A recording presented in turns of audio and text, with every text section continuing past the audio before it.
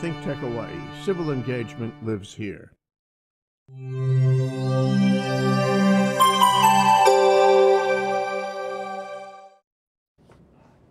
Welcome back to the Cyber Underground. I'm Dave the Cyber Guy. My name's Dave Stevens. I'm an instructor at the University of Hawaii, Kapi'olani Community College. I teach ethical hacking and network security. This is my show, the Cyber Underground. Welcome back. Today on the show we have some announcements to make at the state level and some really great stuff to go over in cybersecurity as well. Today with me are Tim Ames from Hawaii Tech Support and Reynold Hioki, the State Cybersecurity Coordinator. Wow, I got through that whole thing without stuttering. That's a first. Good job. I'm not Stephen Colbert. You know, I try. But he gets multiple takes, though. He gets better suits. Yeah, I want the suits. He gets to dress a lot better. He shaved the beard. I didn't know. He's still got a beard. Yeah, I still got mine. Yeah. I'm thinking about growing it back, but it's all gray. How you guys doing? Doing good, Dave. Just to review, Reynold. Tell us a little bit about your history. Very little, because you got a long history in the state. Well, thank you for pointing that out.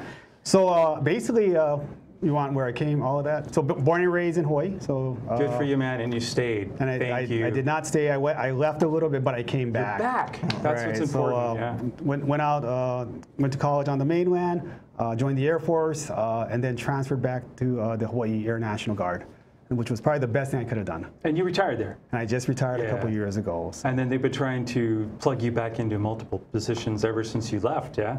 Ever since I left, I was in a lot of positions. Eventually, I shed them all down to just one position, the current position. State Cybersecurity Coordinator. Tell me a little bit about that position real quick. So that position really is kind of a community outreach position. So it really doesn't have anything to do with all the things you kind of think on the dark side. So I work with K through 12 college students with their clubs, the community, the nonprofit, cyber professional associations, really anyone in the community. Seniors, we try to get basically, and the message we're trying to do is get the cyber safety awareness message out to everybody. For a good example, as I was talking earlier, I was talking to the Girl Scouts today. Girl Scouts. Who's having We're going to have them on the show now. We're gonna try to bring them on the show, and you know they're starting a cybersecurity badge program right now. That's wonderful. I mean, we're starting to educate kids earlier, and I love that because everyone's got the ubiquitous smartphone at age 4 or whatever, and it's like this magical device and no one really understands what's going on. And we've been preaching this for years. It's a hive mentality. Everybody's got to be playing the game. Everybody's got to have the knowledge of what's secure and what's not. Otherwise, one weak link and you go down, right? Yeah. I mean, in this case, especially in an organization, one weak link is the weak link. Right. So, you know, I played a little in sports, and the coach would say the weakest link is the best. That's actually not completely true if the weakest link never plays, right? But in this case, in a network, in an organization, everyone plays on the net. So one guy does one click, and it brings everything down. Right. Cutest video ever of kittens. The kitty videos. Oh my gosh, how many times have we done that one in a phishing email scam? Okay, Tim, tell us a little bit about yourself. You've been on the show before, but for the people in the cheap seats that never watch, and this is the first time tuning in, tell us who you are, where you came from, what you do. Well, first of all, I know that everybody who watches your show has been watching it from the beginning, and your audience keeps growing. So I don't buy that. That's just my mom. I don't buy it. So my name's Tim. I'm with with Hawaii Tech Support. So I'm the CTO for Hawaii Tech Support. We're a managed service provider. Okay, cheap seats. Managed service provider. Yeah. So we are outsourced IT for small, medium-sized businesses that either don't have their own internal IT team, or they have an IT team but they don't have maybe a good deep bench strength in things like cybersecurity, networking, maybe voice over IP or cloud technology. Good money saver for businesses. Absolutely. Big time needed service in the state. And how'd you get here? I got here, so I got out of the Marine Corps and took a job here with the Department of Defense as a contractor. I moved on. I actually, after a couple years being here, missing the Marine Corps, I decided to join the Hawaii Army National Guard. You missed the Marine Corps? Yeah, no, I didn't. And then I ended up retiring from the Guard as well. Yeah. Well, that's great. I actually know Reynold from the Guard. So yeah, he was you had to work with Reynold? J6. So sorry. I did. He had the pleasure to work with me. I had the pleasure. And I had the pleasure to work with him. Well, what's going on in the state? We're doing, what are we doing? So just wanted to share with everybody that October is National Cybersecurity Awareness Month. and there's a whole bunch of things going on that many of us are working. So a lot of cyber safety events and activities going throughout the state that we want the community to kind of join us and share and help us celebrate National Cybersecurity Awareness. Well, let's go through some of those events really quick. Okay. We have some graphics to put up on the screen, right? Yeah, so probably the biggest event that I want to talk about is we're having cyber safety presentations that are being presented at 19 of our public libraries. So we're partnering with Hawaii State Public Library System, our state librarian, Stacy Aldrich, who's providing the facilities at the library for this, as well as ISC Squared Hawaii chapter, who's standing up a speakers bureau. And so that's where all the presenters are coming from, is from ISC Squared. And these are the 4 main islands right here. And we're going all Big 4 Island, islands. Oahu, Kauai, Yep. Maui. So we tried our best.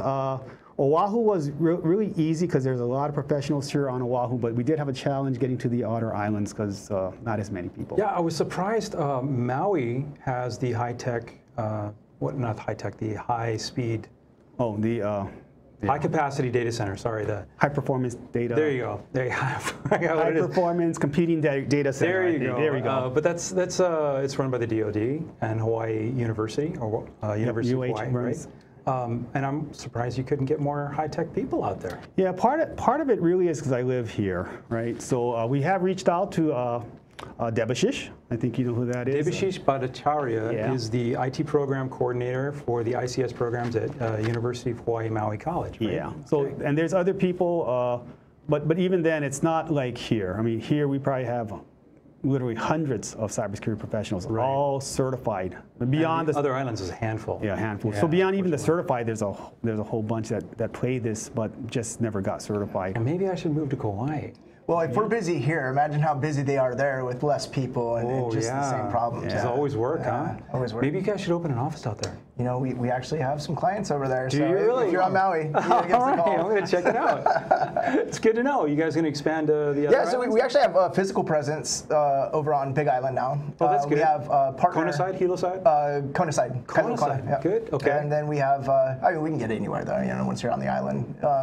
We also have partners that we work with, Maui, Kauai, so, and we're actually making a move into Your business Maui. is going like gangbusters. Yeah, it is. That really is inspiring to me. Yeah, good job. I appreciate it. Yeah, no, it's been hard work, but it's been paying off, and we love our client base. You know, we love our customer base. And your energy is what brings it. Oh, thanks. That's what makes the business work. Yeah. Hey, let's talk about some of the other things. We got some more graphics going on. We just Okay. passed the libraries. Number 2 here. So let's go down to the next slide. So we'll talk. Oh, I'm sorry. Slide before this. Okay, there we go. You have open mics for community forums? Is Yeah. this like stand-up comedy? This is great. For cybersecurity. I'll work the mic. So I'll talk real quick about the open mics. So what we're doing is we're having basically webinar kind of Skype sessions where people can call in Tuesday 7 p.m. or Saturday 3 p.m. throughout October. So we'll get several cybersecurity professionals, and they'll just really open the mic for the community to come in and ask any questions. Again, it's all about awareness, trying to understand some of these concepts so that people can be a little safer and more secure when they're connected. I know more transparency, too, in technology takes away anxiety. You know, we all read the articles every day, and we're going to discuss them after the break. Some of these articles saying, you know, you can be hacked by E911 or Apple's putting these chips in your phone and Chinese are spying on you or the Russians are interfering in the elections. And it's nice to get real cybersecurity professionals to say, this is real, this is not. This is, you know, that transparency really goes a long way. What do you need to be concerned about? Yeah, what is the, and when you need to be concerned, what can you do? Or is it just something that's happening to you and you have no control? You have to accept it. You have to accept it. Yep. So in the end, I think awareness and understanding really goes a long way. But let's talk about another one. If you can throw on the next slide after that. So I'll turn it over to Tim for the hands-on workshops. Yeah, so Whole Foods is volunteered some spaces, and the one here in town, we got the Kala. Yeah, and basically just time for us to give a presentation on, you know, we're doing a presentation on mobility security. So, you know, keeping your mobile data secure, how to keep your phone. You know, everybody's carrying a computer in their pocket nowadays. Important. Yeah, tremendously important, and nobody knows how to do it. Banking on the phone, you do everything on the phone. So how do you keep that phone secure? You know, and we'll go over that. Some software as a service. A lot of people are using cloud email. You know, Office 365, Google. How do you use those, and how do you do it securely, right? So. it's great to have the tools, but if you're not using the tools correctly in a safe and secure fashion, which great, ISC Squared is doing their public library piece on what is it, the Safe and Secure Online. They teach that to kids in schools too, and you know it's really applies to all ages. But keeping the kids safe and secure online is a different strategy than keeping adults safe and secure online. You know, but it's strange that keeping kids secure online is now becoming quite similar to keeping the elderly safe and secure online. And there's a difference. The kids grew up with this technology, and the elderly did not. You know, I'm constantly having to go wipe certain members of my family, their computer, over and over again, because it looks so real. It does. When they get hit. Not just the kitty video, but hey, your bank account has been hacked, you need to change your credentials, click here, and they go and enter their credentials. I know we talked about this before, the dark web credential scouring. So there's a lot, on the dark web, everybody hears about the dark web, there's a lot of repositories where credentials get stored. So from the Facebook hack or from Ashley Madison, you know, all those big time hacks, your credentials, your email password, and your email and your password is stored somewhere on the dark web. Hopefully you're not using that password anymore. There's a new scam going around where people are getting emails. Our clients have been getting some of these emails, so we started blocking them. But they get an email saying, hey, this is your username, this is your email address, and this is your password. Does it look familiar? We got it because you went to an adult website and signed up for a service. I've seen that. Don't worry, we'll go ahead and delete all this information as soon as you send $500 to this Bitcoin address. Really cool. They give you a link on how to set up Bitcoin. So, great customer service. Install Tor. Yeah. With They'll Bitcoin. get you through there. Yeah. Yeah, we'll help you out. Very we're on your side. Very service oriented. Yeah, and same thing with that pop-up. There's a pop-up ad saying, call Microsoft, here's the phone number, call them up because you have malicious software. It's not coming from Microsoft. You call that number, they get access into you give them access. They talk people into giving them access into their computer. Install this little control. It's amazing. Browser plugin. They have people going into command line. They have your 75-year-old grandmother or whatever going into command line and doing some pretty good advanced stuff. I want to hire these guys, you know, if we can only turn them to good. It's hilarious, and I don't think people realize that home networks, when granddad falls for the scam and installs that controller, he's on your network at home. That computer is now a pivot point for hackers to scan and access and exploit the rest of the computers on the network. I like that you said that word pivot point. You know, that's a good, it tells you exactly what it is. It's a lateral attack. You're using that computer to branch out to all the other computers. What's even worse, in the business community, if I'm letting my employees take a computer home and they're doing stuff they shouldn't be at home, and then they bring that back into the office, you know, and that computer is now the pivot point. It's a danger. It's dangerous. Right? So the hackers now established a beachhead, and they can pivot on that and attack you from multiple vectors, including mobile devices at that time, right? Because you have wireless and you have wired, and Bluetooth is now a danger. They won't even let you wear your Apple Watch in some meetings at in certain locations up here that shall be nameless. The DoD. Hopefully not Apple. No, it's not Apple. Yeah, I would imagine they're secure, right? Hey, let's talk about more of these events that are coming up. You have more stuff to put up on the screen here? Let's throw that back on. So there's one thing I did want to talk about. This is actually a relatively new thing, and we're not really promoting some of these because I think we have too many people already. So, and I'll just mention it. So at Windward Mall, we're going to be having a specifically because everyone's a target today. Everybody. And not only do we hear things, I actually hear stories when I go out there, but we're going to be having a cyber safety presentation for the seniors out there at Windward Mall, as well as Kahala Mall. No, not too many people. You got to take a little break here. Not too many people realize that everybody's a target because so many people think, "Oh, I'm nothing. I'm nobody," right? But everybody knows somebody. So if an elderly person gets attacked, they could be someone's father, who's a father of an important person, and they have access to that person's computer. And like I said, if they're living in the same home or in the same network, now they have access to somebody else. So even though you might think you're innocuous in the world, you might not be. You know, you could know somebody that has access to something that's kind of dangerous. We got to take one little break here. We're going to come back after we pay some bills. Until then, everybody stay safe. Aloha. I'm Wendy Lowe, and I'm coming to you every other Tuesday at 2 o'clock, live from ThinkTech Hawaii. And on our show, we talk about taking your health back. And what does that mean? It means mind, body, and soul. Anything you can do that makes your body healthier and happier is what we're going to be talking about. Whether it's spiritual health, mental health, fascia health, beautiful smile health, whatever it means, let's take healthy back. Aloha. And aloha, my name is Calvin Griffin, the host of Hawaii in Uniform. And every Friday at 11 o'clock here on ThinkTech Hawaii, we bring you the latest and what's happening within the military community. And we also invite all your response to things that's happening here. For those of you who haven't seen the program before, again, we invite your participation. We're here to give information, not disinformation. And we always enjoy a response from the public. But join us here, Hawaii in Uniform, Fridays, 11 a.m. here on ThinkTech Hawaii. Aloha.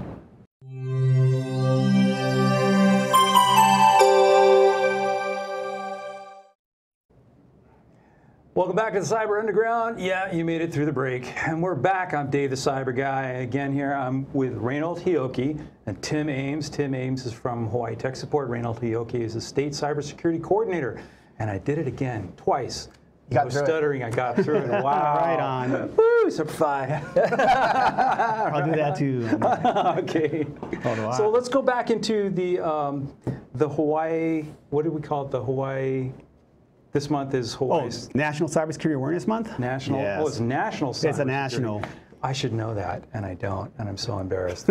I'm glad you're on the show, though. Let's go back to some of the images we had up and just go over the last things. We talked about the hands-on workshops. So well, we actually did this last week because Pro Ridge had an event and it wasn't part of National Cybersecurity, but basically we're calling it Cyber Central, and basically just having several tables at the different shopping centers and inviting the community to come and just come talk to us. So we'll be handing some things out. So we'll have people that are talking about Cyber Patriot, which is our high school, middle school cybersecurity sport, college clubs, as well as things at the federal and state level, so different programs, so DHS, those type of things. But really, what the purpose of that is for the community to come in and just ask us questions. We'll have cybersecurity professionals ask a question, start a conversation, and hopefully you get your questions answered. That's great. So that's what we have. There's actually, I won't mention that there is a third shopping center that's almost there. They just haven't fully confirmed us. So well, you got stay tuned. Two sides of the island already. Windward on. So there's a third side of the island. Yeah, I'm hoping it's all in Moana. No. You can hope, but nameless. Okay. Nameless, yeah. All right.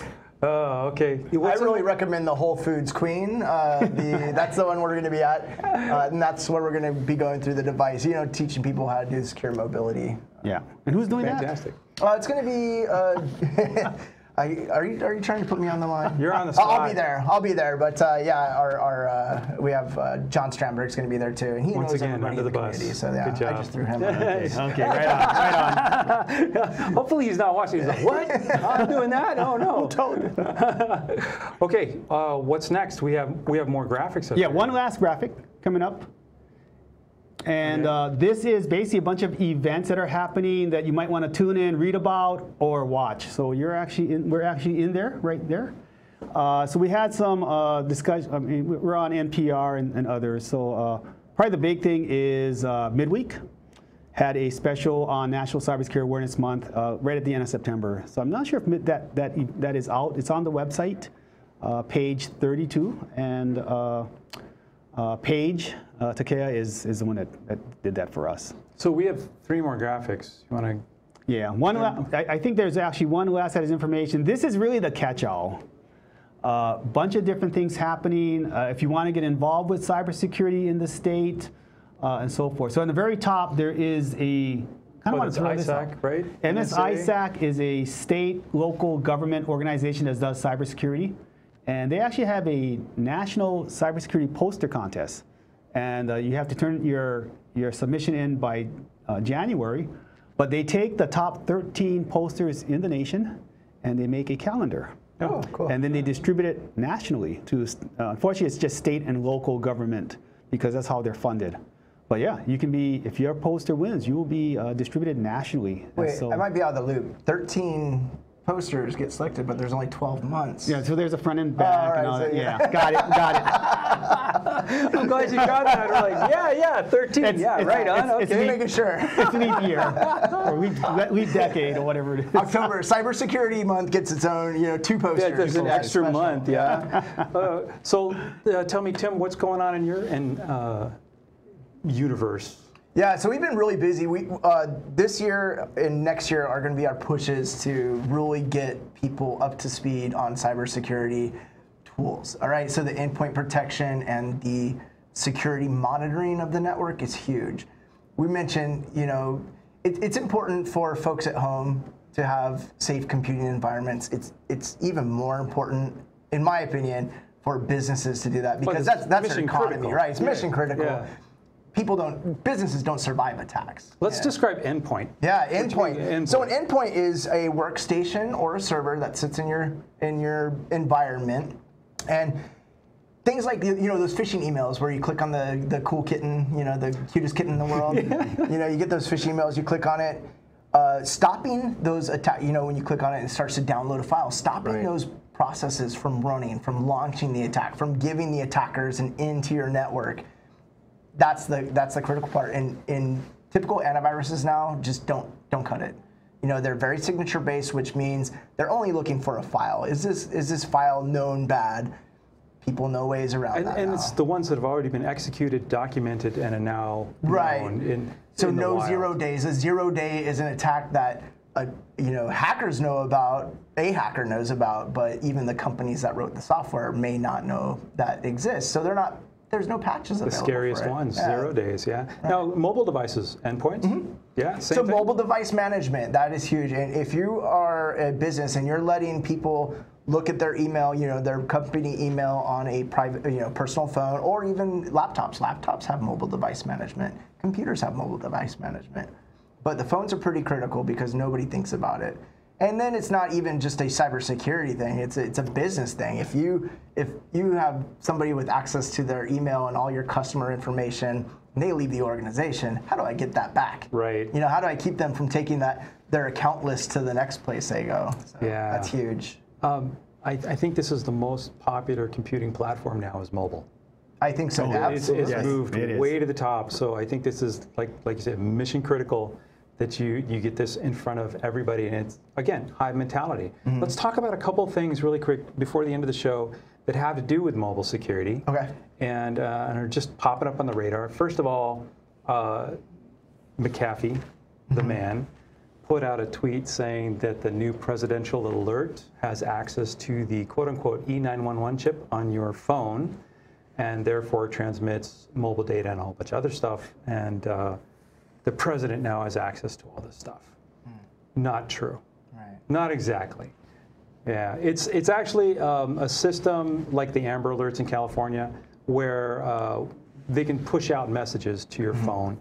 And it's very area specific. Yeah. So it's not just everybody in the nation, unless it really involves the entire nation. And if the president pushes out a message, he's actually got to do it through FEMA. Right.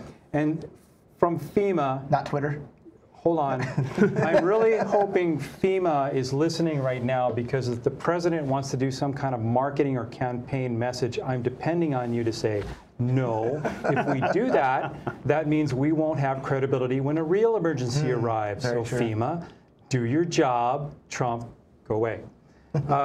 So he really doesn't have access to that information. What the E911 system is set up to do is to give emergency responders access to your data, your GPS data, access to your mobile camera, so they can take pictures. And the reason is, if they can't pinpoint your location from cell towers, say Honolulu, you can get a cell tower to pinpoint your location within 6 feet because it's a city.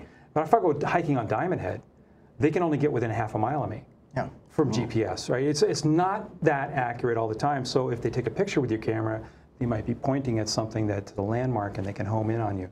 So that's important. That kind of data is only consumed by emergency responders, right? Not by the president sending it out. And by the way, there's no such thing as an E911 chip. Right. That's good. Thank you for clarifying that. Because, and honestly, McAfee's had his, he's a lunatic. Yes, he is, absolutely. So I hear everything with a grain of salt. But with that E911, it is important. So it's an important tool for first responders to have. So when we set up voice over IP phones, for example, or we use like any kind of soft phone, like Microsoft Office phones or whatever. This is an important we have service, to put right? we have to put an address on there before we can assign the phone. We have to say whether it's their work address or when somebody calls 911 from that line, where are police, fire, rescue going to show up? Right. You don't want them showing up to their home when they're at work. You know what I mean? So or a GPS location that's down the block. Right. Right, because they can't home in Absolutely. on it. Right. So that is an important service. We need this in this country. There are some privacy issues. Law enforcement's been using a little willy-nilly in a little place, in a place or two, without real solid warrants. So it's a concern. However, with every technology comes another concern, and this is just one of them. More concerns coming up. There is a rumor. Bloomberg News came out with another article 2 years after the first article, saying that China has been putting innocuous-looking chips of different sizes and shapes and colors on our circuit boards for our computers and mobile devices that will allow them to hack our devices. And this has not yet been disproven. However, as we were talking about before the show, neither one of us are surprised. Right. Yeah. Are you surprised? No. I'm not surprised at that. They're a competitor. Of course they're going to do something like that. We make all our stuff where they are. So if they had an opportunity to do this, why not? I think it's a completely real possibility. We got to remember Stuxnet. Well, we got to remember Stuxnet, yeah, right? right. It was engineered to take down, a government facility, or the Iranian government facility for their nuclear energy. It was engineered for that. There's no reason. There's no common sense that tells us that a nation state wouldn't do that if they had the opportunity to at least stage something like that. Now with Lenovo, I'm not really too surprised. Lenovo bought IBM back in I think 2015. Right. All the ThinkPads are now. ThinkPads are now. Yeah. So they brought that ThinkPad, and even in 2016 they had a firmware issue. And you mentioned 2 years ago. Right. Was the Right. first one. They had little a piece of code. that when you logged in, it would report back to Lenovo's headquarters saying, the location and all that kind of details that you couldn't turn it off. They had to release a new firmware patch to turn it off because even after you completely wiped your computer, did a fresh install, it was still there. So firmware, for the cheap seats again, firmware is code that runs on computer chips that are called EEPROMs, electronically erasable programmable read-only memory, and that code stays on that chip no matter what Windows operating system or whatever you're running it. It just stays there until you erase it and put a new set of code on there, and it controls things like access to memory and to the circuit board and computer bus and USB. Tells a computer how to be a computer. There you go. Yeah, it's the first step in launching your computer. We only have about a minute left, maybe a little bit less. Let's do another shout out to the Hawaii Cybersecurity Awareness Month. Okay, so if we put that last slide up.